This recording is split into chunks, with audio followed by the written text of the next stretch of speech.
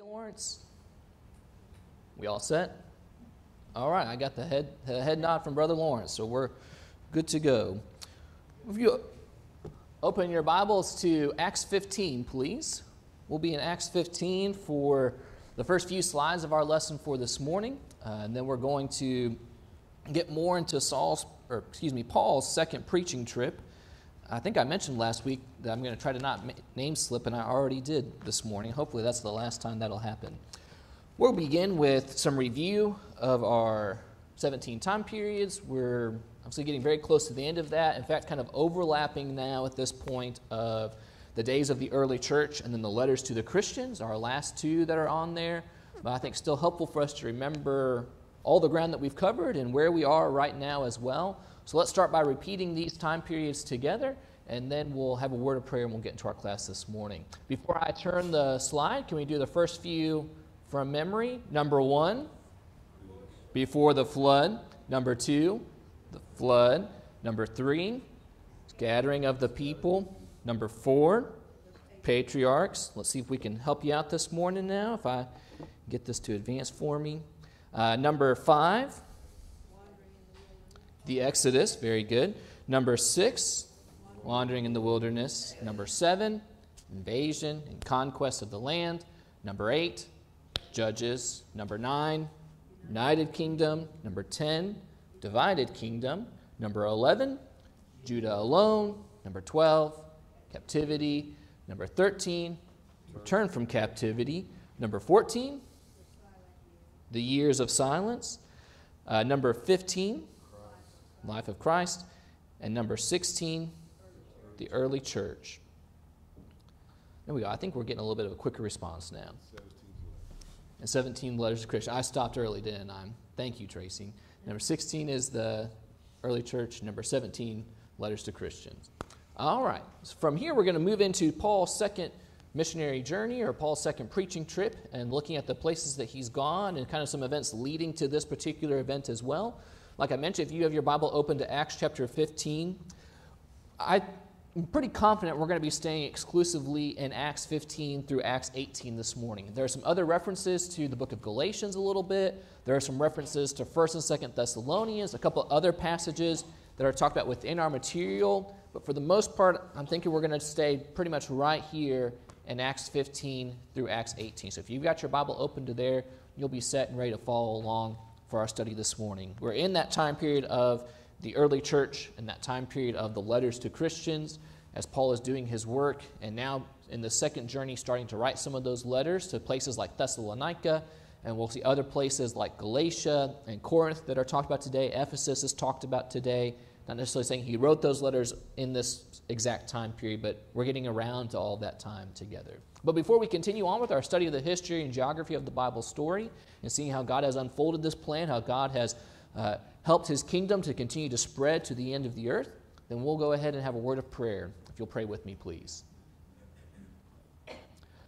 Our Father in heaven, we thank you so much for this day that you have blessed us with. We're grateful for this chance we have to honor you, our great and awesome God. We're thankful for all that you do to provide for us and creating us and sustaining us each and every day. We're especially grateful for the rain you have sent our way and for this cooler weather, and remembering that not all days are like that, as we've been enjoying the sunshine and some warmer weather the past few days as well. We thank you for the reminder of the beauty of seasons and the wisdom that we see in the world around us and your creation, as it's just a reflection of the great and powerful and wise and awesome God that you are. We're thankful for your word that helps us to see how you brought about the plan of salvation, how you have sent your Son to this earth, and you have brought his kingdom, and as his kingdom continues to spread and as he continues to reign, may we be encouraged to see the work that is done here in the first century as we want to model the lives of the church and the Christians then, and continue to help that church spread and help your kingdom spread even here 2,000 years later in our part of the world. We're so thankful for the church that works together here. We're thankful for those of us who are here in this class this morning, and for all of our other teachers and students today. We pray that you will watch over us and help us to draw closer to you through our time in this hour. We pray that you'll be with those who are sick, with those who have sick ones at home that they're taking care of, with those who have been struggling with ongoing sickness, that you'll be with them and watch over them.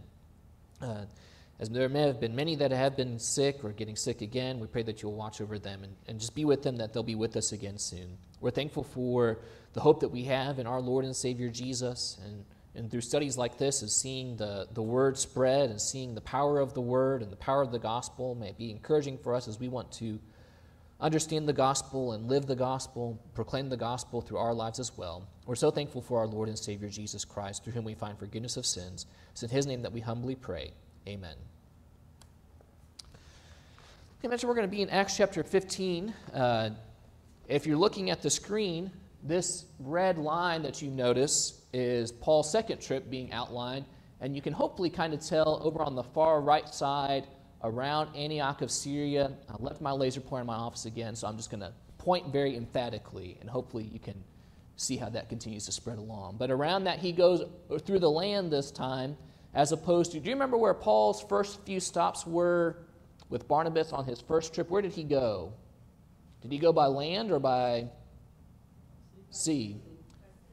By sea to the island of Cyprus, and eventually getting up into Pamphylia, around Pergia, and moving towards into Galatia a little bit there.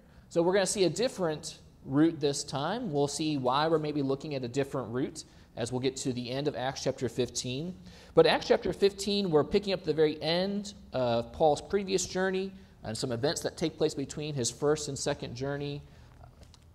Overall, his first journey, this is a very simple question for a much more complex topic, but how would you describe Paul's first journey? Good, bad, both? Why? How was Paul's first preaching trip, his first missionary journey? Well, if I were him, it would be kind of trouble. He got into a lot of trouble because people didn't want to accept him. So there was, from one perspective, and I'm sure The good he was doing overpowered it. that's right, I think that Miss Julie is absolutely right, that there's not really a simple, it was good or it was bad, it was a mixture of, there was lots of good being done as he's preaching the gospel, and Jews are believing it. We're seeing large amounts of Gentiles who are coming to believe the gospel, something that we haven't really seen before. It's amazing to see what's being accomplished. But with that preaching of the gospel, there are people who are not so thrilled about the preaching of the gospel. And so Paul is getting into trouble with them, not because he's doing something wrong, but because they don't like what he's doing. And when Paul gets into trouble with these people, are they just, throwing tomatoes like people do at bad comedians? They're not throwing tomatoes. They're throwing other things, aren't they? Sometimes stones. They're driving him out of town. He's having to leave places maybe sooner than expected, but continuing to do the Lord's work along the way. And so at the end of chapter 14, they're back at Antioch, and verse 27 of Acts 14, they arrived and gathered the church together, declared all that God had done with them, and how it opened a door of faith to the Gentiles, and there remained no little time with the disciples. And I imagine that Antioch is very excited about this. They're thrilled by the fact that Gentiles are coming to the faith as well. But as we get into Acts chapter 15, we'll have this chapter, this main part of this chapter, by what we call the Council in Jerusalem, or maybe you've heard the Jerusalem Council. Now, in church history, broadly over the past 2,000 years, there have been different times in church history you've had the Council of such and such. Maybe the Council of Nicaea sticks in your mind as something you've heard before. Literally every other one has vanished from my mind just now. I know I've heard of at least a couple others, but you've heard of maybe some of these places. Tracy, you have anything from world history, any of those? Council of Trent is in my head. There you go. That's another one where you get these church leaders, these church fathers who are getting together, and they're talking about maybe canon of Scripture. They're talking about what doctrines do we believe or don't we believe, and these are men who are getting together to have these conversations. That is very different from what we're seeing in the first century and the early days of the church. It's a similar sounding thing. You have a Council of Trent, a Council of Nicaea. They're talking Bible. In a way, the Council of Jerusalem is talking Bible, but there's a very different aspect that we'll notice at the end of this letter that they send in just a moment. So Paul and Barnabas, they're at Antioch. They're talking about how great things have been and the fact that Gentiles are coming to the faith, and they're excited about that. Yes, there were maybe some trip-ups along the way, but things are good overall for the message of the gospel that's continuing to spread. As is mentioned here, it's about 10 years since the conversion of Cornelius, the first Gentile that we read about in Acts chapter 10. Judean brethren in Acts chapter 15 come to Antioch, and you see it on the screen here, but what is their main issue with hearing about what these guys, Paul and Barnabas, have been doing? News apparently has spread that Paul and Barnabas have been going around, and they're teaching Gentiles. They're teaching Gentiles to become Christians, but what are they not doing that the Jews expect them to do? Expecting to tell these Gentiles, Jesus is great, we love Jesus, he's our Lord and Savior, of course, blah, blah, blah. But you got to keep the law of Moses too. And that being talked about most often through the context of circumcision, whether someone needs to be circumcised, keep that law or not. Tracy? And they were clear about it. The message was first to the Jews and then to the Gentiles, as if, and I think the Jews took that as if we're Jews first, and then we became Christians. So therefore, you guys are going to have to become Jew, and then you become the access to Christianity was through Judaism. That's right. And I think that's absolutely the idea that they're promoting and trying to say is that in order to be saved by Jesus, we're the distinct, separate people that God called, and so you have to follow our ways and then find your way to Jesus, which the gospel that Jesus preached and the gospel that his disciples and apostles preached was not become a Jew and then become a follower of me. It is true that Jesus, while he was on this earth and in his ministry and having his apostles and disciples go out and teach and preach, he said, go to the lost sheep in Israel, go to the house of Israel, and at times did limit his disciples to not go to Phoenicia or to Samaria or to the Gentiles. But when Jesus is getting ready to leave this earth, what does he tell his disciples? He's not about to restore the kingdom in Israel and in Jerusalem. He is about to have this kingdom to spread. He tells his disciples to go to all nations, all of the world. Everyone is to be a part of this kingdom now. And the Jews aren't crazy about that. And so there's this big discussion that ends up taking place. It starts off at Antioch as some of these people from Judea go down to Antioch. As you read that in Scripture at time, you notice that they travel north, but they go down. Why are they going down to Antioch from Jerusalem? Because of elevation. That's right, Jerusalem's on a mountain, so anytime you see going down, but they're traveling north, or they're going up to Jerusalem as they're heading south, talking about elevation here that Luke is noticing in Acts. They get to this council in Jerusalem. They're talking about different things of, do you have to be a Jew before you can be a Christian? Jerusalem church is the center of Christianity among this time. Antioch church was the center of Christianity among the Gentiles, one might say. And so the discussion of circumcision, and particularly it seems about this guy named Titus, is brought up. We read about that more in Galatians chapter 2, verse 3 and verse 5, but I want to catch Acts chapter 15 and verse 5. Some believers who belonged to the party of the Pharisees rose up and said, it is necessary to circumcise them and to order them to keep the law of Moses. The whole point about these Gentile Christians here is not can they or can they not be Christians, it's they have to follow the law of Moses too. And Galatians and Romans, when Paul writes those letters eventually, is mostly combating that idea of this Jesus and something else business is not what the gospel is. That is another gospel that Paul talks about in the beginning of Galatians. We see that today as well. We'll see oftentimes people taking Jesus and man-made doctrine, Jesus and a little bit of Eastern religion mixed in as well, Jesus and anything else. Anytime that we start to get Jesus and Jeff O'Rear doctrine, Jeff O'Rear may think about how he applies some things and may understand how he makes those things apply, but if I'm teaching things that are from me and original with me as doctrine that's equal to what Jesus says, I've strayed from the gospel, and that's what these people are doing at this time as well. There's a couple of slides here that talk about the circumcision of Titus. Titus was a Gentile Christian, yet he was not required to be circumcised. That's the point Paul makes in Galatians chapter 2, as he's especially combating that. Do we remember, though, another Gentile Christian who Paul does circumcise? Does this sound familiar? We'll read about him in Acts chapter 16 in just a second. Timothy? It is Timothy. No, I'm not going to go down that hall. I think it comes up here in just a moment. So you see that Titus is not required to be circumcised, and Paul brings up that point. Timothy, however, is circumcised, but that's because of his Jewish mother. He's been raised a Jew, and probably because of some of the influence things. Paul is encouraging Timothy here because he will interact with some Jews. Not so much of a strict requirement to be saved, but Paul says there's no harm if you do this. If you're going to say that this guy Titus, though, has to be circumcised to be a Christian, Paul's going to take issue with that, and he's going to fight against that. So what maybe seems like contradictory intentions or motives from Paul are not contradictory issues. They're more of how Paul's approaching the issue of salvation relating to the law. And so at the council in Acts chapter 15, you have speeches given by different types of people. You have Peter, this being Peter's last time that we hear from him in the book of Acts. You have Paul and Barnabas both talking as well, and just kind of giving one verse attributed to them. In Acts chapter 15 and verse 12, all of the assembly fell silent.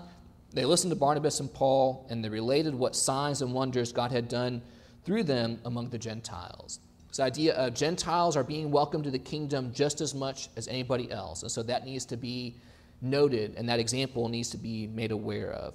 And James, the brother of the Lord, speaking here in Acts chapter 15 as well, making some references to Scripture and seeing the impact in all of this. So in Acts chapter 15, as Peter and Paul and Barnabas and James, and I'm assuming probably some others, and even some others on the other side, have this discussion, what's ultimately the conclusion that this, I'm going to say for now, council comes to in Acts chapter 15? Does somebody have to become a Jew to become a Christian? No. They make that distinction. And so what do? How are they going to help others understand this, particularly maybe churches that are in strong Gentile territory? They're going to write a letter to them, right? We have that letter recorded for us. We see starting in verse 23, the brothers, both the apostles and the elders, to the brothers who are the Gentiles in Antioch and Syria and Cilicia, kind of first of all, going through and talking about the fact that it seems good to us, verse 25, to one accord to choose men and send them to you, our beloved Barnabas and Paul. We have therefore sent Judas and Silas as well, who will say the same things by word of mouth. Verse 29, that you abstain from what is not, or from what has been sacrificed to idols, and from blood, from what has been strangled, and from sexual immorality. If you keep yourself from these, you will do well. And verse 28, talking about the fact that there's no reason for us to put further burdens on you. We're not going to make you keep the law of Moses in order to be saved Christians, because there's no reason for that. But when they come to this decision, this is the difference between the Council of Nicaea and the Council of Trent and what happens at the Council of Jerusalem. In verse 28, who is making that declaration? Yes, the apostles and the prophet, or the elders in Jerusalem, kind of this key area, are writing this letter and putting their names to it. But who's the one who's behind this teaching? The Holy Spirit is the one who's. That's super important for us to notice. Excuse me, I'm choking on my spit. To help us to notice there in verse 28, it seemed good to the Holy Spirit and to us. We recognize the Spirit is approving of this, that you do not need to become Jews nor to be Christians. So this letter is sent out. As it's read over Syria and Cilicia, people are hearing about it. The letter is proclaimed by Silas and Judas and Barnabas and Paul. People are excited. Gentiles are excited to hear about all of this and the news that is coming. And so we see then Paul and Barnabas getting ready to go on their next missionary journey. This is going to lay some groundwork as they continue to preach to Gentiles, and they'll continue to probably proclaim this message. Although, does this issue ever go away? I mean, the Holy Spirit and the apostles and the elders of Jerusalem signed a letter, and so there'll just never be any issue with Judaizing teachers ever again. Incorrect. You all read Acts 16, Acts 17, and Acts 18, whether for today or before, and see that the Jews are still causing problems. And it seems to be problems with, again, this issue, struggling to accept what God's will really is on all of this. Have we finished our map yet? We did. All right, so you can get a picture of what Paul's trip's going to look like. Again, choosing to go through land here at this point rather than starting out by sea. We'll get a list of the cities that he visits. But let's get more into now talking about the places that Paul goes and some of the work that he does there. Again, the history and geography class, this is not so much of a content of stopping at each location and spending 7 minutes about who all was there and what all happened and every detail of all of it, but getting the picture and idea about the work that's being done as the kingdom is spreading to the ends of the earth. Do you remember in Acts chapter 1 and verse 8? Chapter 1 and verse 8, Jesus tells his apostles that you'll be my witnesses first in Jerusalem and then Judea and Samaria. And then after Jerusalem and Judea and Samaria, the gospel will spread to the end of the earth or to the ends of the world. And we're seeing that happen through the rest of Acts, through what what Peter has somewhat started with the conversion of Cornelius, but what Paul and Barnabas and Paul and Silas and Timothy and other people do, particularly through their work as well. So speaking of Paul and Barnabas worked really well together on the first trip, it seems. They went through some challenges, but they overcame them, and they preached the gospel, and people converted to that gospel, and that's a wonderful thing. And so Paul thinks, hey, we should do a little bit more of that, Barnabas, so let's go out, and let's do some more of that preaching. What's Paul's original intent about going out on this second trip? Originally, when he leaves, or wants to leave, in verse 36, what does he say? Let us, in Acts 15:36, return and visit those brothers in every city we proclaim the word and see how they are. His first thought is, let's go back to these people and continue to encourage them, continue to give them teaching. Paul, and we see it in his letters, but we see it very clearly in Acts 2. Paul is very much a people person. Paul is not just going to get you wet and then leave you out to dry on the line down the road. Paul very much cares for the Christians, for the churches, for the people and the souls that he preaches to and that he has taught the gospel and wants them to stand firm. They've seen the type of stuff that he goes through. He's probably heard by this point some of the stuff that they're starting to go through, as we'll see either before this trip or after this trip, how some of these are fairly young Christians and young churches, and they're already facing hard persecution, and Paul wants them to stand firm in the faith. And so Paul decides to visit those congregations he's helped establish. And so Barnabas says, all right, let's go, you, me, and John Mark. We'll bring along my cousin or my nephew, depending on some of the manuscript evidence with all of that, my relative, John Mark, as well. Briefly, do they take John Mark? No, there's some disagreement there. It seems that maybe Paul is unsure about having the one who deserted them on the first trip and having him come again. Barnabas really wants to take this young man with him. And so we see a separation here at this point. Just to say the fact that Paul and Barnabas separate that, Paul takes Silas and leaves toward Tarsus. While we don't have reference of a church being established there from the first trip, maybe working through there, it may be that there is a church there. Paul and Barnabas and John Mark go to Cyprus, go back to their homeland, are going to do some work there. We leave Barnabas and John Mark. Does that mean that they're now the bad guys in the story of Acts? No, but it was heated. It was heated. It was enough for them to get over. I mean, Barnabas is the son of encouragement, but it was enough for Barnabas to say, hey, let's just go our separate ways in this moment. But Barnabas and John Mark are still doing the work of the gospel. That's true, and they do come back together, and it works. Whatever's between them, it gets settled. We see in Colossians and in Philemon, we see Mark and Barnabas talked about in some of the letters where Paul obviously names him as a brother. I'm hesitant to say got over things. I understand that there's tension. That's what I mean by that. I don't mean that they're just two toddlers fighting each other and throwing fits. There's issues about how we're going to accomplish the will and the work of God, or not the will of God, the work of God in this. I think this is an opinionated matter, and so they are able to get over all of that, and they can go to work. So Barnabas and Mark head towards Cyprus, but Paul and Silas are going to start heading towards some of the churches they've been to before. So some of the first places they stop are Derbe and Lystra. Remember them from Acts chapter 14, where Paul was stoned? Who do they pick up here in Derbe and Lystra in Acts chapter 16? Timothy. Bring him on board. It's very likely that Paul taught Timothy, or at least Timothy's mother and grandmother, the gospel in his last time that he was there. And from that point, Timothy is converted and now has heard about the good reputation and the good work of Timothy and brings him along as well. and circumcises him as well and getting ready to go on this trip. Not because he's required to, but because he thinks it will be helpful and beneficial within that work. So Timothy joins the team at this point, and then they start heading towards where? Galatia and Phrygia. That's all right. I was asking for you. Feel free to answer, Glow. So, all right. So we're heading towards Phrygia and Galatia. As they're going along this way, they're talking about the things that were talked about in Jerusalem. The decrees from Jerusalem are delivered. Paul is attacked by sickness that we can read about in Galatians chapter 4. Where does Paul want to go from Phrygia and Galatia? As we get down towards verse 6. He wants to go to Asia, but he's forbidden in this particular moment. And so Paul, in that moment, being forbidden to going more into Asia, maybe heading more northeast at this particular moment, says, I'm going to keep moving. He doesn't just stop and give up and go home. He continues to do work, and he ends up heading towards Troas. At Troas, he receives what we call the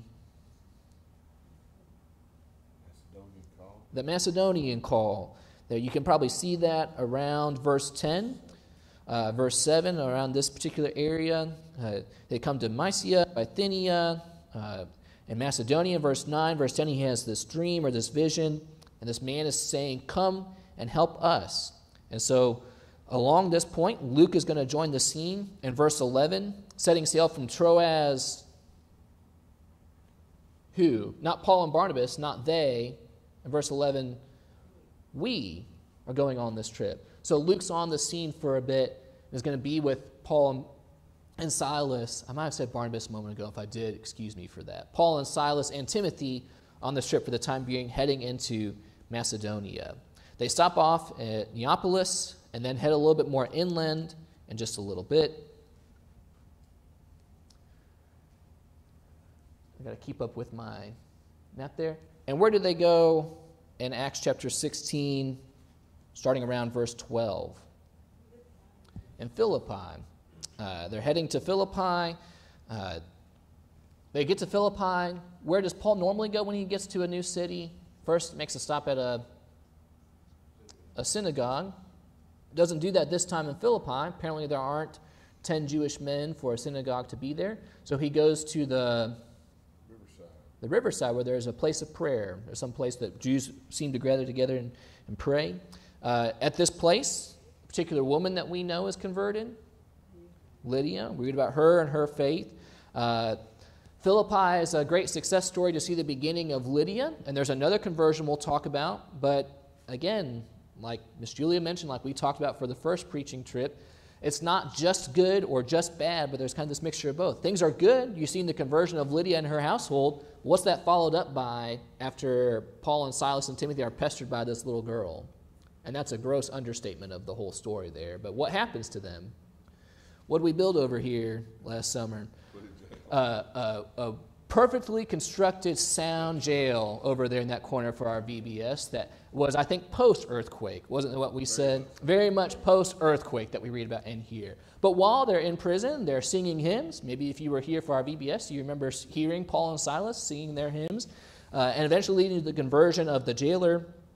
Obviously, Philippians will later be written to the brethren who meet there. Just some quick things about Philippi, and I do mean quick, just in regard to the fact that you can see some things about the colony there. It's a Roman colony, thought of as an extension of Rome, so probably given some thoughts and benefits that other places didn't.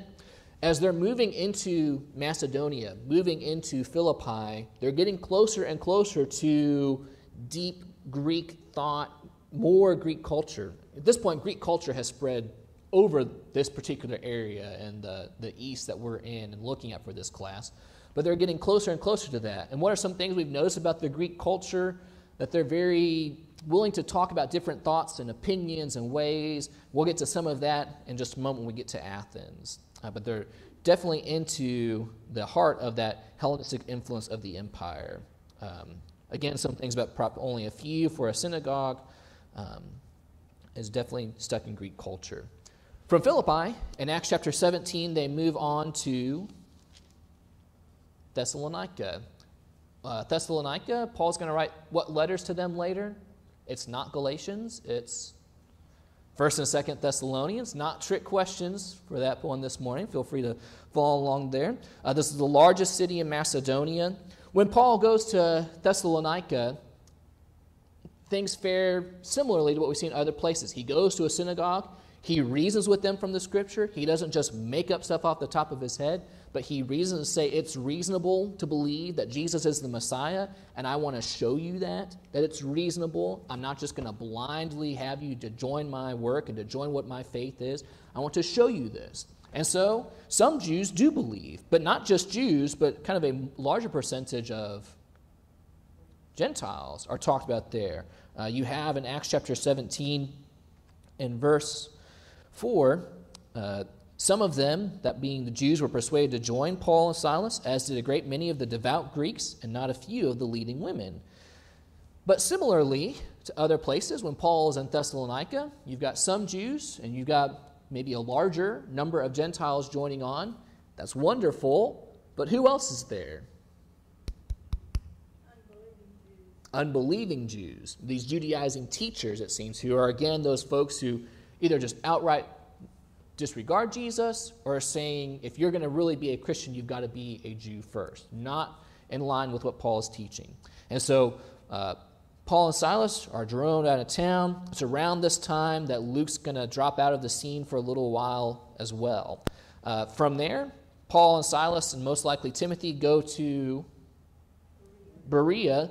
What's our statement we always remember about Berea? In Acts chapter 17, verse 11, about those Jews in Berea as opposed to the Jews in Thessalonica. Fair-minded. They're minded. Fair-minded. Fair-minded. I thought you said they're minded. Fair-minded. They are fair-minded. Why? Search the Scripture. Because they search the Scriptures. They're following along what Paul is saying. This morning, when I'm preaching about marriage, divorce, and remarriage, I'm going to talk about it in my introduction, but even more so, I need you to follow along with me, make sure what I'm preaching is truth, and that you all can follow, make sure that I'm preaching truth as well, whether it's that topic or anything from Scripture. That's what these Jews do here. Poor Thessalonica, kind of getting some shade thrown at them here in this particular verse, but overall, a very strong church that we'll see later on as Paul writes his letters to them. However, as Paul is in Berea, and as we see that key scripture of them recognizing and searching the Scriptures daily and seeing what Paul had to say was true and believing that, it's not just the noble Jews that are there, but who else is there? Those troublemaking Jews have followed him from Thessalonica. Paul's followers are not leaving him from place to, or leaving with him from place to place, taking up shop and going with him. He's establishing churches and encouraging people to stay where they are, to have communities of Christians. But you're going to have people who are following Paul, these unbelieving Jews. The brethren there send Paul away by the sea, and eventually Paul is going to find himself where? In Acts chapter 17. In Athens. Particularly as you can follow the line here that's being drawn down when I click the slide in just a second. Athens is kind of known for, and that's a very broad question, but when you look at Acts chapter 17, I'll give you some help. There you go. Tracy knows. There's the idea that they're philosophers. They love just any and all kinds of philosophy. There's lots of, not just philosophers, but lots of images, idols that are there that people, whether they truly worship or just kind of a representation of all the thought and culture that they've blended together in this moment. And Paul's going to go from there and tell them about the true God and tell them about Jesus. He preaches in synagogues. He preaches to devout people. He'll talk with people who are in the marketplace. He talks with those philosophers at Mars Hill, as we call it. When he gets to Athens and when he preaches in Athens, he talks about, starting with a more general base. He doesn't start with the Scriptures. He goes back to the beginning and said, this unknown God, let me tell you about him. And let's talk about how he made you and sustains you and how he has brought you here to where you are. I'll even quote some of your philosophers along the way to see how they're, whether they realize it or not, talking about the way that God runs his universe and organizes his universe. But from there, I'm going to tell you about this guy, Jesus. And when Paul talks about Jesus, how do the people in Athens respond? Overall, it seems not well. You've kind of got an obvious no. Why do the people in Athens think Paul is crazy. In verse 32, some mock him. Why? Acts 17:32. Resurrection of the dead. The resurrection is just crazy to them. People don't come back from the dead. I mean, that's like, mythology kind of stuff. But I think that Paul has been, making well-crafted arguments, and now he speaks this as if it's truth, that people come back from the dead. You're stupid, Paul. That's how some people respond in Athens. Some people are on the fence. They're interested, but they're not really convinced one way or another. Maybe they'll become Christians, maybe they won't. I don't really know what to do with that yet. But there are some people, only a few are named, but a few are converted as well. Verse 34, some joined him and believed. Acts 17 is just a great chapter about how people receive the gospel, whether you just focus on the time in Athens, whether you focus about these 3 different cities. You see how people respond to the gospel. They either follow along and see how reasonable it is because they've been examining themselves and are testing these things and trusting these things. Some people are kind of on the fence, and especially the unbelieving Jews in Thessalonica are the ones who say, if it's not what I've heard from the law of Moses, I don't want it. If it's not what I already know, I'm not going to pay attention to it. And some people are going to say, if it's new, but if it's too new, I'll listen to it, but I'm not going to receive that as well. Some people will mock. Some people will live their life on the fence. Some people will become devoted to it. There's lots of great idea about the reception of the gospel as we're preaching and teaching others the gospel to understand and to know about how people respond to that message here throughout Acts chapter 17. Moving to our next slide, getting back to some map stuff. Paul goes from Athens to Corinth, as we're in Acts chapter 18 now, within our last few minutes of class this morning. Athens is very philosophical. It's kind of a center for thought and for thinking and philosophy. There is lots of images and some idolatry there. But when you think of, if Athens is the center of philosophy and thought, Corinth is the center of commerce and trade, and what often comes with that. There's lots of trade, there's lots of commerce, there's lots of migration. This is good. This is all great stuff. Money, say it, Danny. Evil people, morally corrupt people. That's not a blanket statement for everybody, but there are thoughts, as you can read in Scripture and even outside of Scripture, about Corinth just being kind of just the scum buckets of the world. That's probably not a great term. I would not go up to somebody and say, you're a scum bucket, but that's how they're kind of portrayed, as being evil and corrupt and immoral. And Paul goes to that place, and Paul is going to teach people about Jesus in that place, and we might say surprising, but we should probably say unsurprising by this point, some people believe him. Is there conflict along the way in the 1.5 years he's in Corinth? For sure there is. But people, even in the most immoral of places that's been talked about, and that's kind of a vague term, but we understand that, are also believing and accepting the gospel. You have this terrible moral climate, but Paul is preaching about Jesus in the synagogue for a while, and then eventually is finding somewhere else to preach. You see that Justus is converted in Acts chapter 18 and verse 7. He left there and went to the house of a man named Justus, a worshiper of God, who was next door to the synagogue. You have later on Crispus, who, if I remember right, is verse 8, the ruler of the synagogue, believed in the Lord. So you have people who live next to the synagogue. Maybe Justus is or isn't a Jew. You have Crispus, who is a ruler of the synagogue, definitely a Jew, leaving that idea of Jew-only mentality behind, saying that Jesus is the Lord. When he's in Corinth, he starts off there alone. Remember, he had to leave Berea very quickly and was alone in Athens for all, or at least most of the time. But when he gets to Corinth, who joins him once again? A couple of answers you could give to this. I'm looking for 2 pairs of people. When he gets to Corinth, he meets a particular couple, a husband and wife, Aquila and Priscilla, and they strike up bonds and work together, not just because of the gospel, but because they share similar work as well as tent makers. But who comes later to Corinth and meets Paul again on this trip? A young guy named Timothy and probably older guy named Silas who had been with him, who left for a while. When you look at First Thessalonians particularly, it seems maybe Timothy went back to Thessalonica for a while to check on them as they're facing persecution, probably concerning that Paul was run out of town, and there was even persecution that was going on as he was leaving town. But the brethren, Timothy reports, are doing well.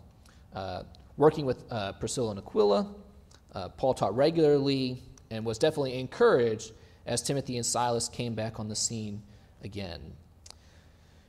So from Corinth, Paul is going to go where? In Acts chapter 18, verse 19, verse 21. We get a larger section of teaching and stuff about Corinth. He goes to Ephesus. Ephesus is probably one of the most detailed churches we have besides Jerusalem. As you think about 1st and 2nd Timothy relate to Ephesus. John talks to Ephesus for a little bit. There's the Ephesian letter, which might have been a circulatory letter, but has some things related to Ephesus. You'll see more about Ephesus in Acts chapter 19, but he goes there to Ephesus, stays there for a little while, preaches in the synagogue, but eventually in verse 21, what does he tell the Ephesians? I want to go to Jerusalem, but Lord willing, I'll come back, and we'll have more interaction. I mean, you think about Acts chapter 20, where he meets with the Ephesian elders. Paul definitely has a close connection with this church. One of the longest days we have recorded for us in Scripture is Paul's at Ephesus. This is beyond today's specific material, but do you remember how long Paul was at Ephesus? 3 to 3.5 years in that time period. And he's staying there. As opposed to some of these places, he's there 3 to 4 months, maybe at most, like Thessalonica, maybe even just 3 weeks, depending on how you read the Sabbath talked about in there. A year and a half at Corinth, maybe some shorter times at some of these places. He's there with that church for a while. So he's established some contact there, but he's leaving on, and Priscilla and Aquila are going to stay behind. He goes to Caesarea, most likely wanting to get back to Jerusalem. So, from what we have recorded for us, he makes his way back to Jerusalem, and then it ends in Acts chapter 18, verse 22. He landed at Caesarea. He went up and greeted the church. That's probably talking about the church of Jerusalem. And then he goes from there to Antioch. And there we have the conclusion of our second missionary journey. Some information about this journey: lasted 3 years, visited large districts of Asia Minor, visited European cities. This is the first time Paul's made it over to that area. Jews are violently resisting him in most every place that he goes. We talked about Thessalonica and Berea. Don't really talk about Jew conflict at Athens, but conflict in Corinth as well. We'll see conflict from Gentile and Jew, I believe, in Ephesus in Acts chapter 19 soon. Congregations are established in several places along the way. 2,700 miles by sea and by land. Remember, Paul is not on a speedboat and taking airplanes on this trip. He is traveling and walking and riding, probably trade ships along the way. Miss Julia? I was just going to say that those 1,400 miles by land are basically on foot. Right. I mean, maybe he had a riding animal at times, potentially. I don't know. But you can see why this would take so long to make this journey and to go through all of this, and how exhausting that would be. And Paul is not, the oldest of old, but he's also not the youngest of young at this point either. And I imagine you get hit by stones at least once, you probably don't walk the same like you used to, and it's probably not as comfortable as life used to be.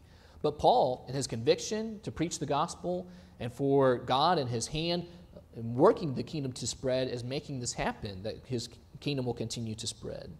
Verse 23 is a very short transition. In Acts chapter 14, remember, you have the end of the first journey, and then you have a whole chapter that's in between the first and the second. And Acts chapter 18, verse 22, is the end of the second missionary journey, or the second preaching trip. Verse 23 is immediately getting ready to join up into the next one. So that's where we'll pick up next week. We are 5 lessons away, if I'm remembering my math correctly, from ending this particular series of studies about history and geography. We'll do some final work on Paul over the next few lessons about Paul's third missionary journey and some of the things that happened on that trip. What's going to happen after the third missionary journey? Paul goes back to Jerusalem at the end of this trip, and then where does he go? Ultimately, to to Rome. Maybe not how he expected to go to Rome, but he finds himself on his way to Rome. We'll talk about that. We'll do a review of Paul and of Acts. I think we'll do a New Testament review, and then there's a general review, if I'm remembering correctly, as well, just to give some thoughts along the way. I know that's the first bell, but that's all that I have for this morning, and so give some chance to visit, to speak with one another a little bit extra. So just know that those back halls are still meeting for another 5 minutes or so. But I appreciate your comments and your attention. We'll continue with our third journey, Lesson 48, next week. Thank you.